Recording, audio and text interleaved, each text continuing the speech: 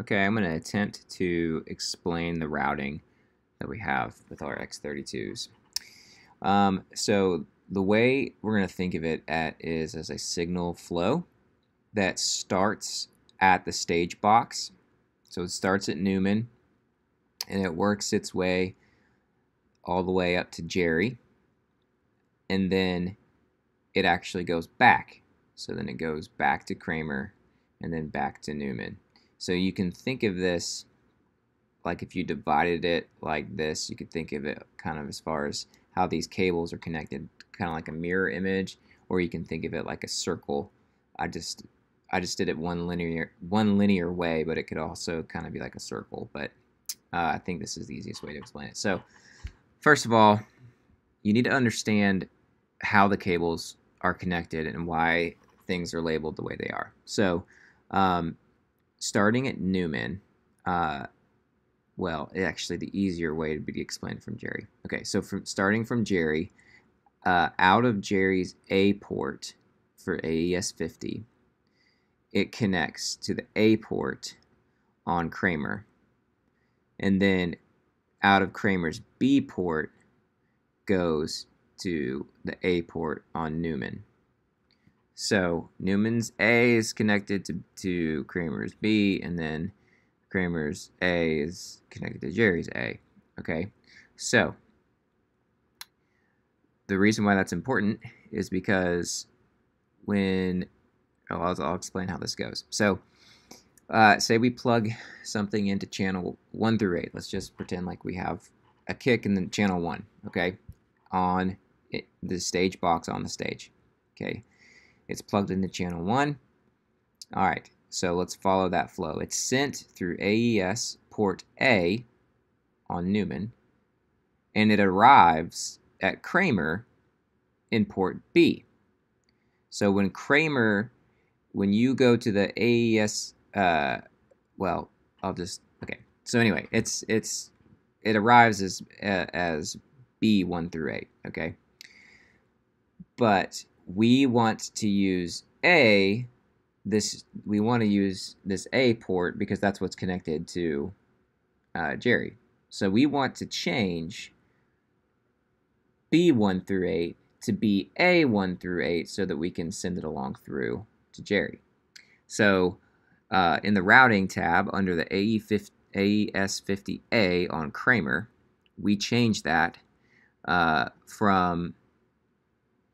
be the source output of AES50A is going to be B1 through 8, which is our kick channel. Okay, so our kick channel is in 1. It arrives as B1 through 8. We change it to A1 through 8 so that it can now move along this path. So it moves along, and then it arrives at Jerry as A1 through 8.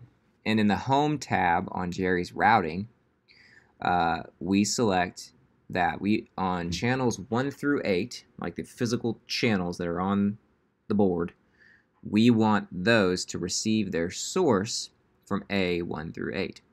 Okay, so you can see how we're still tracking along. So now channel 1 on Jerry is going to be that kick. Okay, now here's where things get crazy. All right, so we also need to send information back from Jerry because so far Kramer hasn't touched anything. It's just routing. It's just going through. The signal is just going through Kramer. Right? It's not messing with it. Like the engineer's not able to mess with anything at this point. We need to send that information back to Kramer. So this is why Jerry has control over gain. He sets the gain, right? And then now he sends it back. And he's going to send it back down that A port. So AES50A. Now the weird thing about I'll explain this in a little bit. I'll explain this later. Okay, so we need to send our A1 through 32. Oops. We need to send these all of these sources, which is, again, all of these, we actually need to offset them by 16.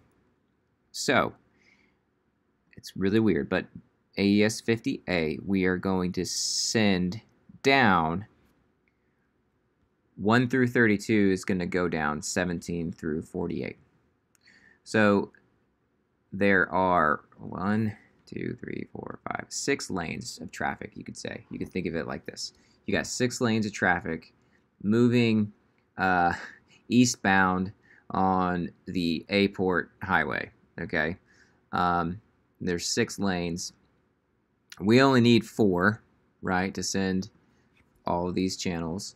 But rather than sending them down these 4, we're going to send them down these 4, okay? So what we're doing is saying down 17 through 24, that lane, we are going to drive the car A1 through 8. Okay, which again, this is our source. This is why I'm trying to show you with this highlighted section. So, and then so on and so forth. So through 25 through 32s, we're going to drive the car 9 through 15. Okay. Now, so it's driving happily down the A port highway. It arrives at Kramer. In his home tab on the routing tab, he can select where he wants to get the source for channels 1 through 8. For the physical faders on his board, where does he want 1 through 8 to come from? Well, he wants 1 through 8 to come from the car that's driving down the highway A17 through 24, which is our A1 car, A1 through 8, however you want to think about it. So boom, boom. So you can see how it goes from here to here, to here, to here, to here, to here, to here. And then it arrives on channel strip 1 of Kramer because we've selected the source 17 through 24, which is another name for 1 through 8. This is why this is so confusing. Okay. So that's how we have things configured. Okay, so let me explain why we had to move this. Because of the way that Behringer sets up their stuff, you can only send aux channels down AES 1 through 6. So this is why we couldn't use the 1 through 8 highway to send 1 through 8, because then we can't send our aux channels. That's why we had to shift everything. So we want to send our aux 1 through 6 down to Kramer. So how we did that was in our home tab on Jerry, in our normal channels, like the physical fader, aux faders 1 through 6 on Jerry are getting their source from the physical input aux channels on the back of Jerry, okay? But we've set it up to where when we're these 2 other lanes that we haven't talked about, we're going to send our outputs 1 through 16 down A through 1 through 16. So these are the outputs that are on the back of Jerry. These are the 16 physical XLR outputs on the back of Jerry. These are actually controlled. These are actually set up as your as buses. Okay. So this is why we send. This is why we send our aux channels to a bus before they go to Kramer. So I guess I need to note that in here. But basically, you're saying, all right, aux 1, I'm going to send to bus 1, which is the same as the XLR out 1. Okay? So 1 through 6 is XLR out 1 through 6. Like if you stuck an XLR cable in the back of Jerry in out 1, that's what you're going to get is mix bus 1. So we are sending that down the A1 through 8 highway. It arrives. Oh, I guess I didn't show that part. Sorry, I guess I should do that. Okay.